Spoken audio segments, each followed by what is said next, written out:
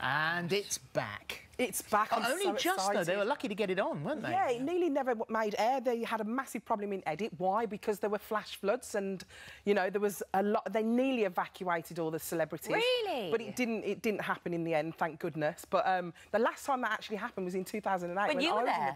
Yeah. Yeah. And I was there too. Yeah. But I was in the Versace hotel by then, I think. I was just enjoying myself. And I only went to watch. So thank goodness it didn't come off air. Oh, gosh. And it's all kicked off. There are two teams. We've got Tony and Susanna. Tony and Susanna, they were allowed to pick their own teams. And Susanna was straight out of the traps. She picked 3 straight away, which then left Tony to make catch up. And then right at the end, I don't know if anyone saw this, Susanna picked straight away with not even knowing who it was. And then it came to fruition that it was Duncan Valentine. Yeah. Yeah, And she did pull a little bit of a face. She looked a bit frosty knickers, didn't she, at that point? point? She did, yeah. So I've got my own theory on this one, actually. What's your theory? I think that, obviously, Susanna's sidekick, Trini, is associated with the Saatchi and Saatchi boss, and I've got a feeling that Duncan might have a bit more cash. So there's a bit of, oh, right, OK, let's... Really? Oh, that's a convoluted way of looking at it. I did look at it and think, oh, there's history there. Yeah, I thought they'd been out with each other or something. I don't know. I loved it. But did you see when he left the hanging vibe? Oh, it's shocking. How funny was that? I know. It was so OK, so so what else? We've got that bit. So also, you think that Susanna and Tony were good friends, but she also let loose that she was scared of flying, and he used that against her. Have a look at this.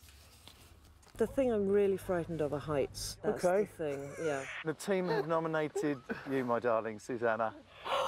I'm slightly in shock. I just wish I'd kept my mouth shut with Tony and not told him about my fear. Last week, I said that I thought Tony Hadley had made a mistake by admitting that he didn't like critters, That's although right. he did really well in the trial. he did very well. Really well It may have been a big old double bluff as far as Tony was There's been romance rumours already, George and Georgie. Did you see how they greeted each other? It was like they knew each other from before. Well, maybe they did. Well, maybe they did, but they were hugging each other so hard. It was such a hard hug.